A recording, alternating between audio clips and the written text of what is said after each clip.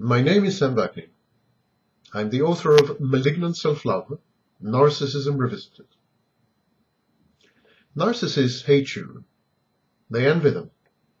This is regardless of whether the children in question are the narcissists or other people's. Philip Larkin, the famous poet, wrote, "I should be unhappy having to put up indefinitely with the company of other children. Their noise, their nastiness, their boasting, their back answers, their cruelty, their silliness, the realization that it was not people I disliked, but children, was for me one of those celebrated moments of revelation." So what goes in the narcissist's mind, what goes throughout it, when he first sets eyes on a child or a group of children? Let us take a trip into his brain, into the narcissist's furthest recesses of the mind, and let's see what is his inner dialogue. The narcissist says, "I see in children feigned innocence, relentless and ruthless manipulation, the cunning of the weak. Children are ageless. Their narcissism is disarming in its directness, in its cruel and absolute lack of empathy. Children demand with insistence. They punish absent-mindedly. They idealize and devalue capriciously. Children," says the narcissist, "have no loyalty. They do not love. They cling. Their dependence is a mighty weapon, and their neediness is a drug. Children have no time, neither before nor after. To them, existence is a mere play. They are the actors, and we, all of us, are props. Children raise and drop the curtain of their mock emotions at will. The bells of their laughter often tintinnabulate. They are the fresh abode in good and evil pure, and they are pure when they are good and when they are evil.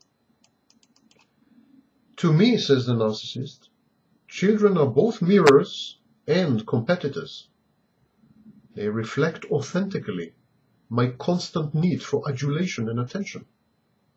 Their grandiose fantasies of omnipotence and omniscience are crass caricatures of my own internal world." The narcissist continues, "The way children abuse others and mistreat them hits close to home. Their innocuous charm, their endless curiosity, their fount of energy, their skulking, their nagging, their boasting, their bragging, their lying, their manipulation, they're all mutations of my own behavior." The narcissist recognizes his own thwarted self in children. He says, "When children make their entrance, all attention is diverted. Their fantasies endear them to their listeners.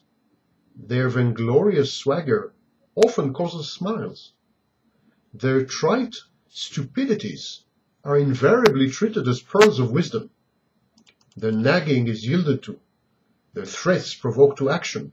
Their needs are accommodated urgently. And I, the narcissist, stand aside. I am an abandoned center of attention when children are around. I'm the dormant eye of an intellectual storm, all but ignored and neglected.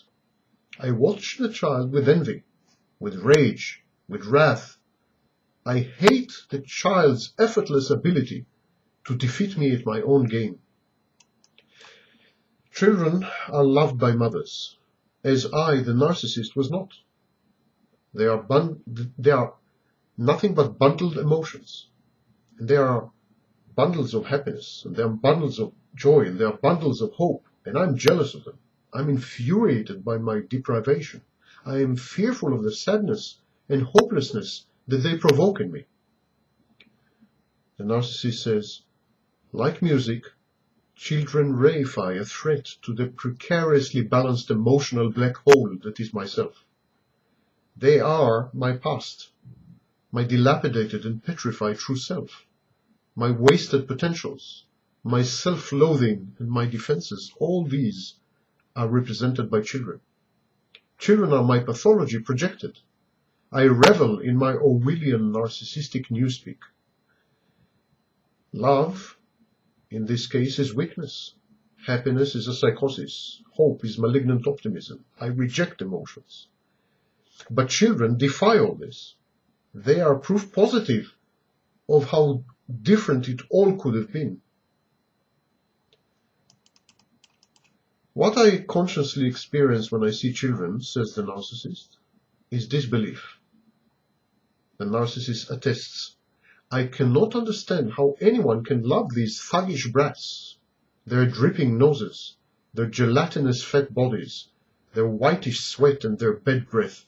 How can anyone stand their cruelty and vanity, their sadistic insistence and blackmail, their prevarication and deceit? In truth, no one except their parents should have liked them. But, mysteriously, everyone does.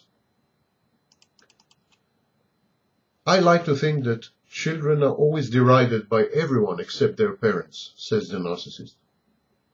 There is something sick and sickening in a mother's affections.